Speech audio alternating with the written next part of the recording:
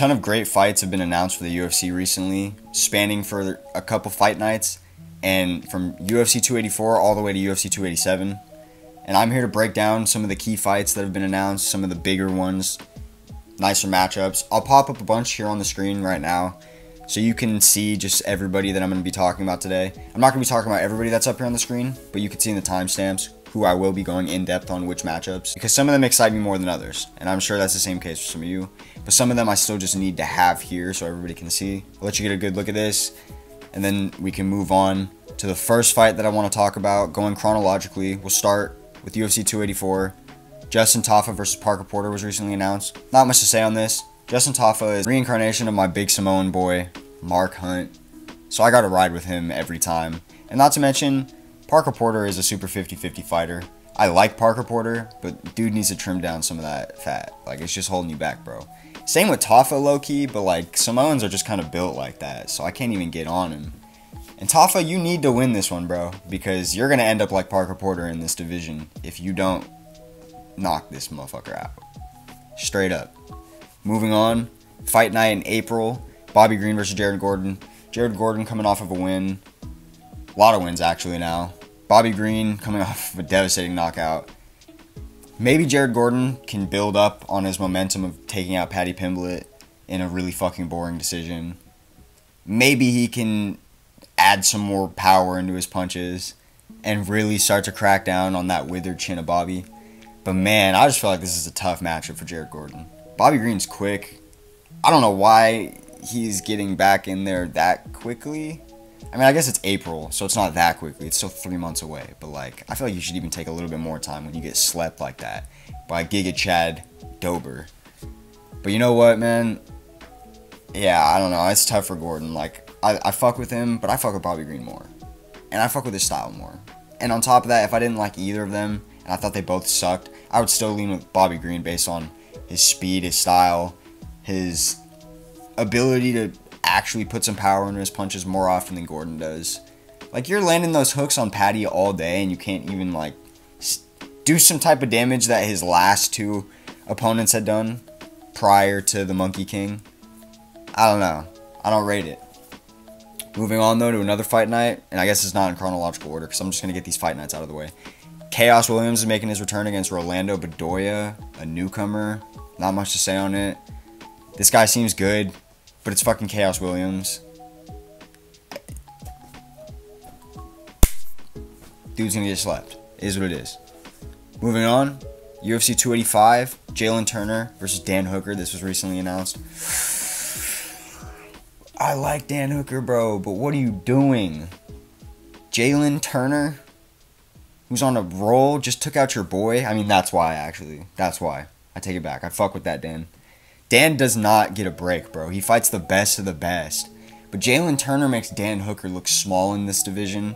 He's on a roll, power in his hands. Dan Hooker sticks his neck out a lot. Jalen Turner's good at wrapping that shit up with the guillotine. Just a lot of signs that make me nervous, man. And I really like Dan Hooker. He has that dog. But ever since the Poirier fight, like, I feel like part of his soul's been gone. It's been reaped.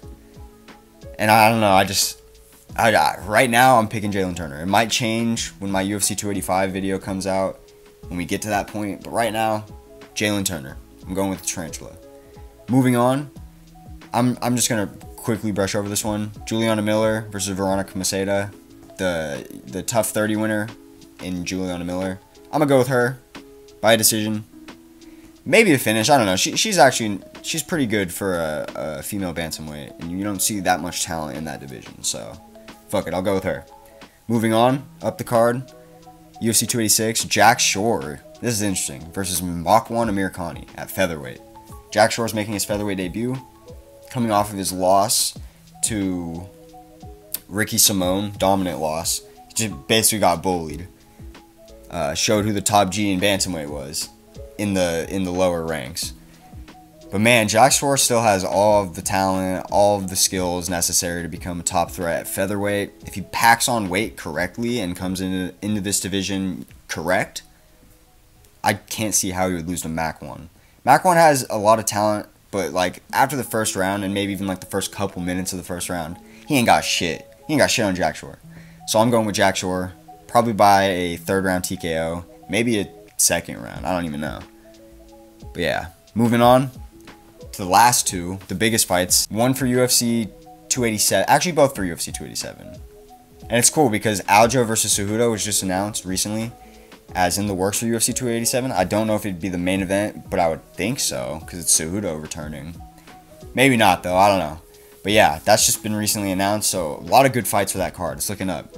But first, I'll start with Raul Rosas Jr. He's got his 2nd fight, his sophomore attempt in the UFC versus Christian Rodriguez. I'm going with Raul Rosas. Maybe I'm dick riding, maybe I'm on the train right now. I don't know. But this kid just seems like he's that next generation of an MMA fighter. And I'm fucking with it. I'm rolling with it. Plus, he's a little bit younger than me. He's part of my generation. I just gotta roll with him. So I'm going with Raul Rosas Jr. by a submission. And then, the biggest fight that I'm going to be talking about in today's video, Kelvin Gastelum versus Chris Curtis was recently announced for UFC 287. I really like Kelvin, man. I really like Chris Curtis, just because he's always trying to fight everybody, stepping up, short notice, all that. And he gets it done for the most part. Except for when he lost me fucking money against Jack Hermansson, but I'll forget about that for now. Early pick, I've got Chris Curtis.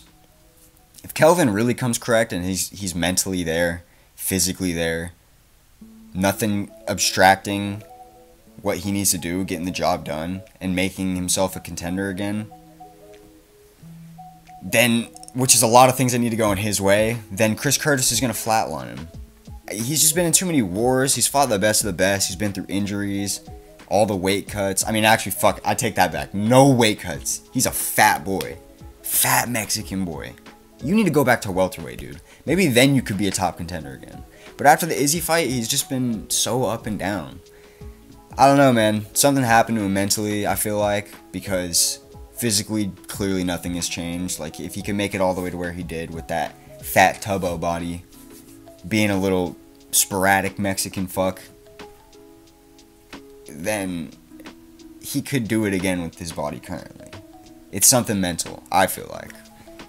But shit, I could be wrong. I'm not him. But early pick, Chris Curtis. I would not mind to be wrong, though. I would not mind for Kelvin to prove me wrong and make his return back to this division, man.